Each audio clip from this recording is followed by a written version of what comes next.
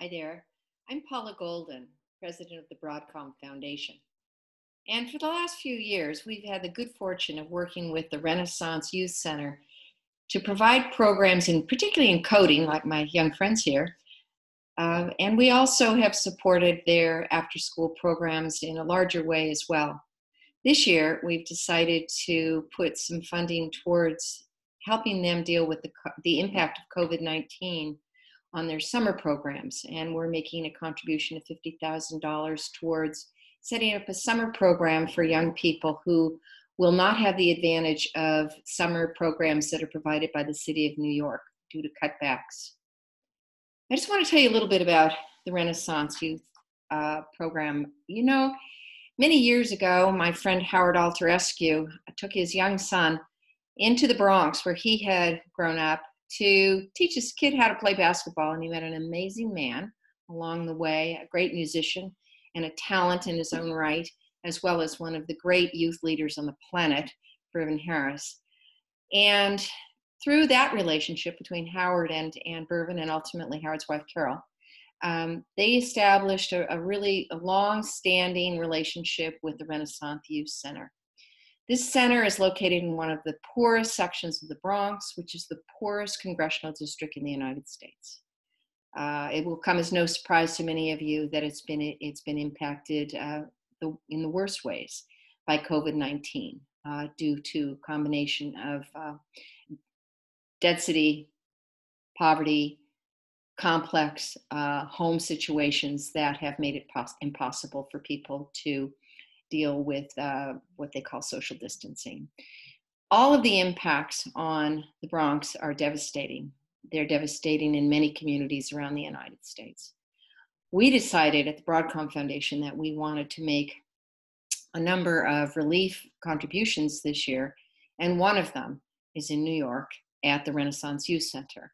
Not only because we love and admire Bervin and his amazing team who work with these young people, but also because we think that this community is most in need of the kinds of services that are being denied to them because of cutbacks in New York City this summer.